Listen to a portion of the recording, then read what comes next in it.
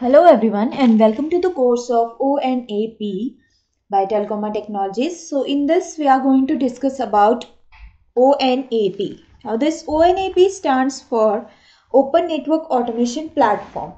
So let's have an introduction to this, what ONAP means. So ONAP is basically Open Network Automation Platform, and it is an open source networking project which is hosted by Linux Foundation. So on February 23, 2017, ONAP was announced as a result of merger of Open eComp and Open Orchestrator OpenO projects. So it is an open source networking platform and hosted by Linux Foundation, and it is a merger of two, Open eComp and Open Orchestrator, which are OpenO projects. So what is the goal of this?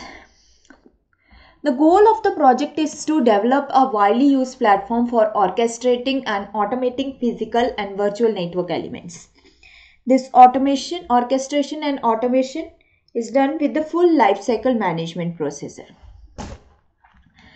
ONAP was formed as a merger of Open eComp and OpenO project. This is an Open eComp. It is in a version of AT&T eComp project. An Open Orchestrator project, it is a project which began under the Linux Foundation with China Mobile, Huawei, ZTE as a lead contributor in this. The first release of this code named Amsterdam was announced on November 20, 2017, and after this the next release, which is Beijing, was released on June 12, 2018. As of January 2018, this become a project with the LF Networking Fund. So it is a comprehensive platform for orchestration, management and automation of the network. So what it provides a platform for real-time policy-driven orchestration. It does automation of virtual and physical network functions, and which enables software, network, IT and cloud providers as well as developers so that they can automate new services and provide the complete lifecycle management. This real-time policy-driven orchestration and automation of physical, virtual and cloud-native network function, it enables the rapid automation of new services and complete lifecycle management, which is critical for 5G and next generation networks.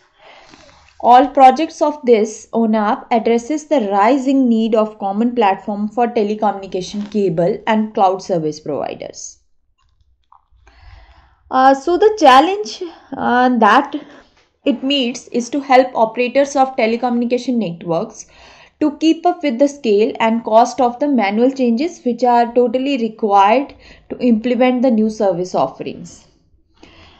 Various services like installing new data center equipments, upgrading on-premises equipment, the use of this network function virtualization and software-defined networking so that they can improve the service velocity, simplify the equipment interoperability, integration, and also to reduce the overall capex and opex cost. So this is the introduction of ONAP. Thank you.